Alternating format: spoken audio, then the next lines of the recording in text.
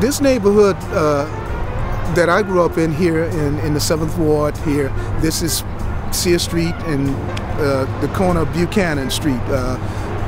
Between Buchanan Street, Cadillac Street, St. Denis Street, and Alfred Street, we were surrounded by veteran musicians. Danny Barker was here.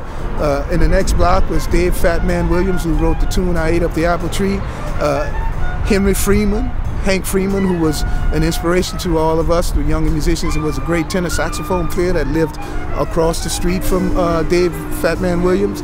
Ernest Cagnolati, a trumpet player that played with the Preservation Hall Band and toured the world. I took some private lessons from him early on, showing me how to improvise and so forth. And he lived there, and one of his grandkids played with the Fairview Band.